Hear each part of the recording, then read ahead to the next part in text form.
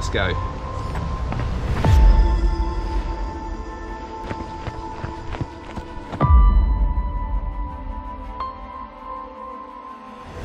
Oh my God. We've lost a lot of time here. A lot of time. This just got a lot more difficult.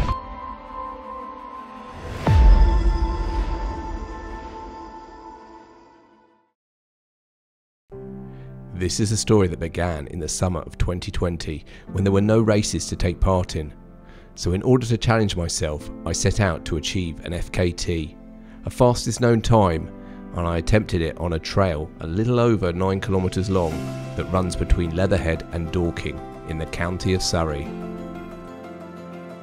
With a time of 50 minutes and 38 seconds, I snagged that FKT. But my fastest known time lasted just 4 days, because when you make a video about an FKT and other people watch them, it's inevitable that someone is going to say, well, I could beat that time. And that's exactly what happened. It's since been beaten again and is now well out of my reach.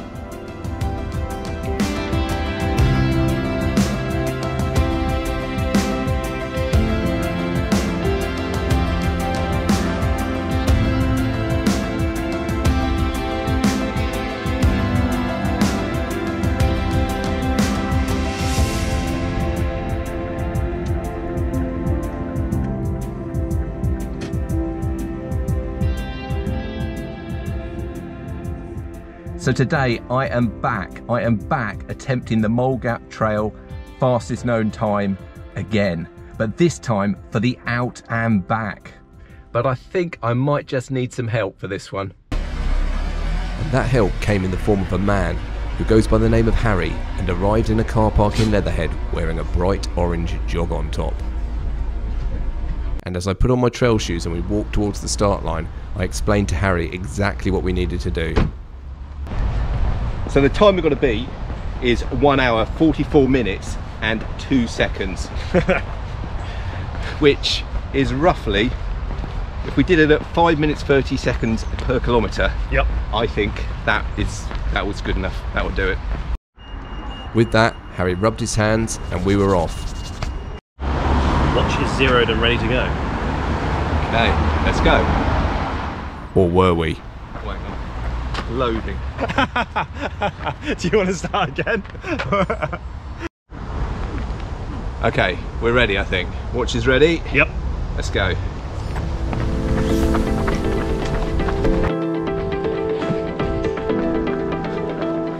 What on earth are you doing? Try and help. Yep. Just coming up to 3 minutes in.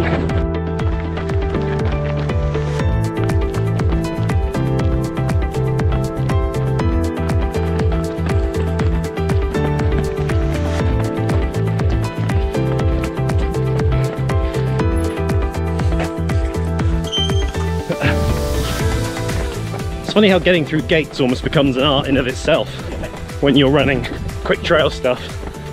It's like you actually don't try to get to the gate and swing it open and get through.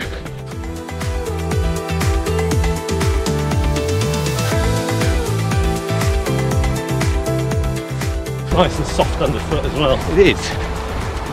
And now we're off those pavements, and most of it is pretty hard trails, but as I say, rained last night, so softened it up a little bit for us. Yeah. And not too warm today. I've gone road shoes, you've gone trail. Yep. See who falls. It's going to be me. First climb. Not too much elevation on this route, but there is some. And this is one of the steeper bits heading out to Dorking. Oh, no, muddy a bit. This is where your shoes come into their own and I fall on my face. As we made our way up to the top of the first climb, it was time for a weather update. A little bit of a breeze now, which is quite nice, but it is pretty warm. First of the big hills just gone up. Legs are a little bit sore. I quite like that we're sort of running this with haste. There's an element of whatever you do, it's slightly rushed. It's almost like we're late for something. It's a challenge, that's for sure. I think just having that ticking clock, you're constantly aware of it, so it means whatever you do, you're trying to do it a little bit quicker than usual. Cool.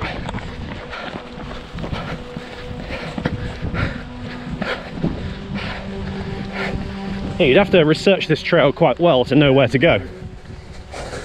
It's bouncing on the road and all of a sudden you veer off on this obscure grass path. Navigation was going to be key to our challenge because there were no actual signs that told us we were running on the Mole Gap Trail.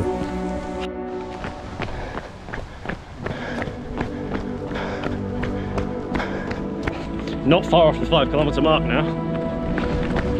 27 minutes and 5 seconds of running.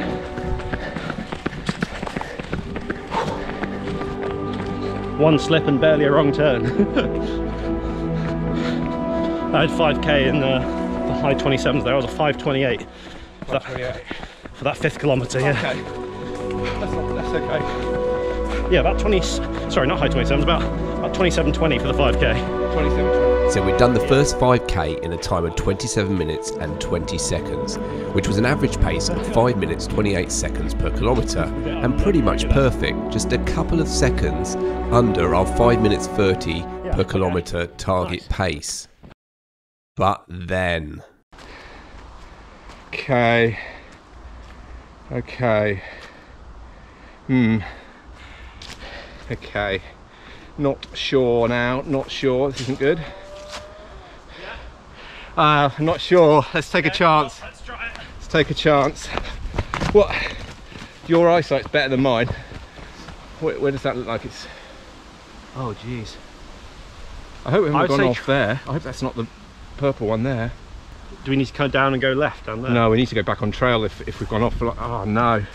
Uh-oh. We think we've gone wrong. And it's quite a big going wrong, potentially. Do we know where it was? Not really, no. See, this looks kind of right from memory, but... I don't see where we would have gone.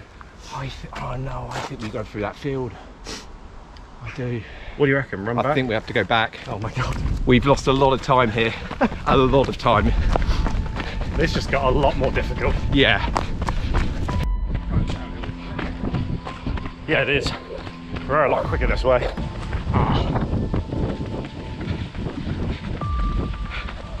This has been a fairly drastic error. Right, we think it's this. This is where we went wrong. This is definitely where we went wrong.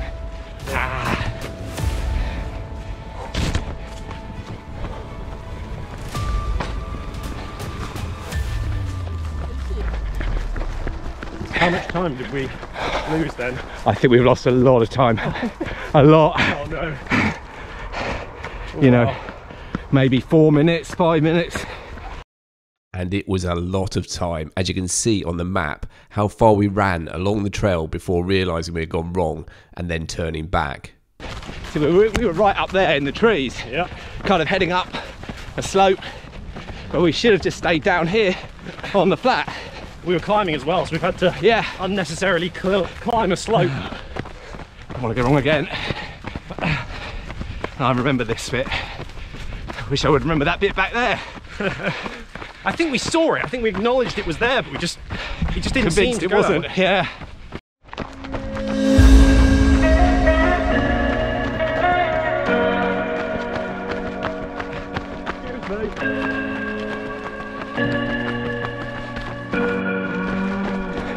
We've got a new pacer.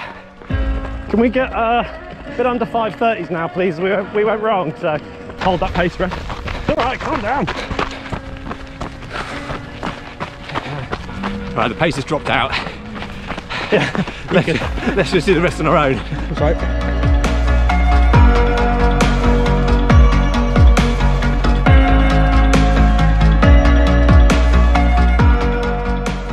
But we carried on, increasing our effort in an attempt to make up the time we had lost. And it wasn't too long until we reached the most picturesque part of the route, crossing the River Mole.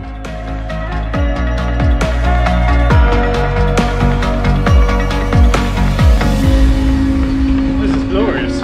It is.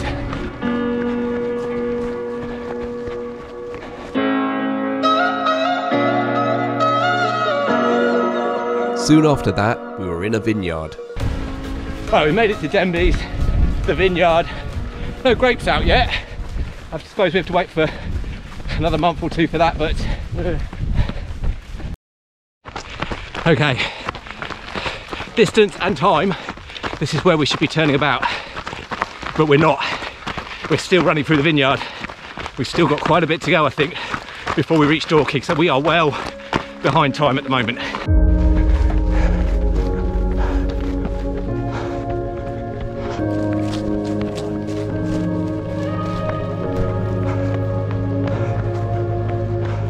I mean, even though we're picking up the pace now, it's just going to be so difficult. Yeah. So I guess there's the option of we either get to Dorking turn and just go for it and see what we can do, or we accept defeat today but not stop the run, just enjoy the scenery on the way back. So yeah, we'll make our mind up soon. Just charging down to the turning point in Dorking with Chris, and we're both a little more tired than we probably should be. We've also just passed the time and distance at which point Chris has wisely said we were meant to have turned, but as it is, we're still headed to the halfway point because of our slight error on the path has meant we've added quite a bit, and it just so happened that error was uphill and we could have been on flat, so the legs I think are a little more fatigued than we would like. But it is lovely weather, we've got great scenery. It's just the whole thing's now a little rushed.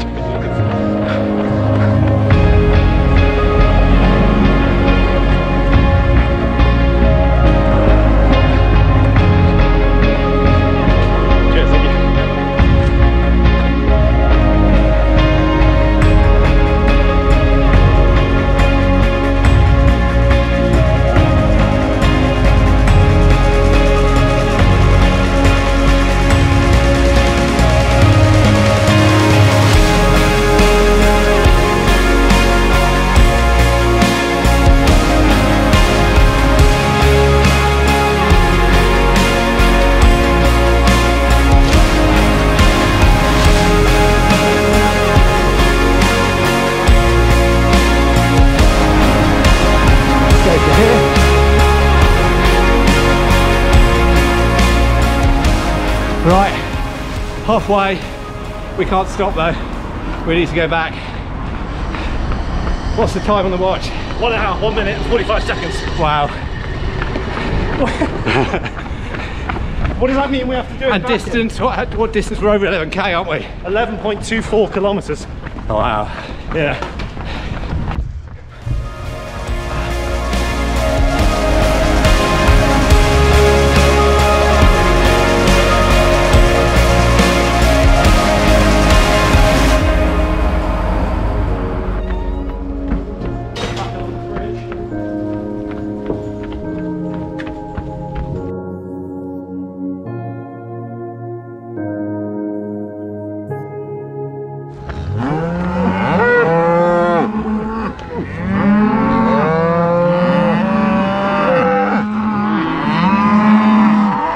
Come on.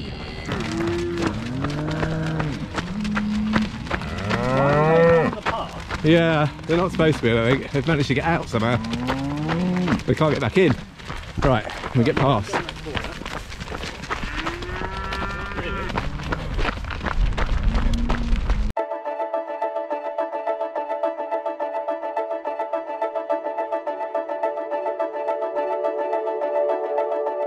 Just hitting 17.68 kilometers.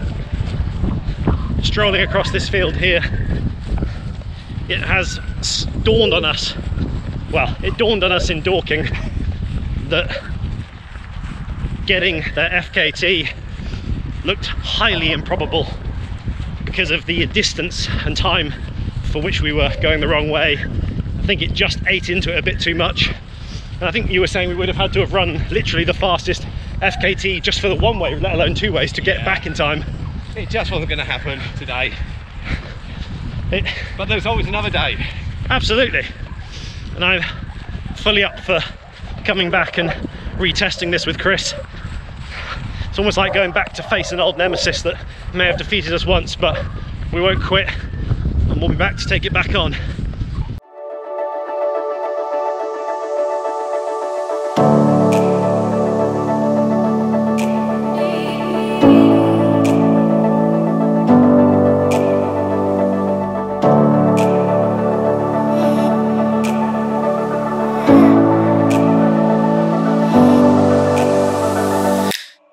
just past the 19-kilometer mark. At this rate, it looks like we might get quite close to the old distance of 21.1, of course, which is the half marathon mark.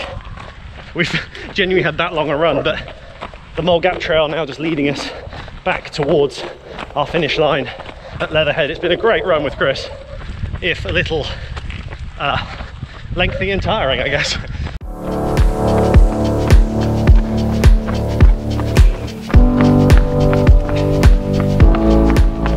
It's been a lot further than we were planning.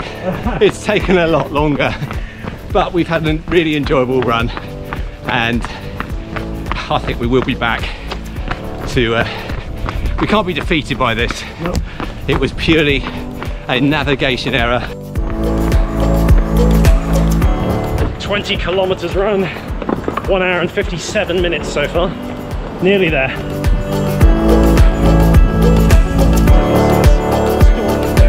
Yeah.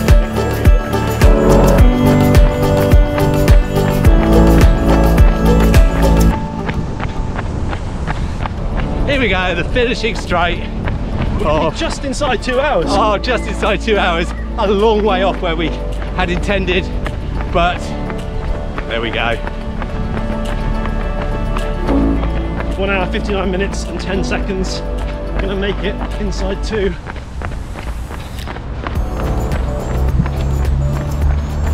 And stop the watch. Wow, 1:59:20. That's brilliant. That's really good. Well done.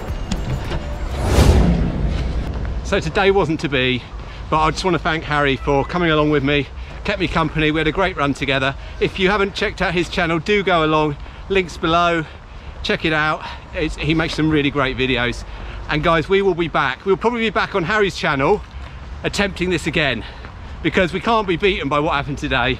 But guys, I hope you've enjoyed the video. If you have, please do hit the thumbs up button to give the video a like, and if you're new around here, well, why not consider subscribing as well. But for now guys, from Leatherhead, goodbye.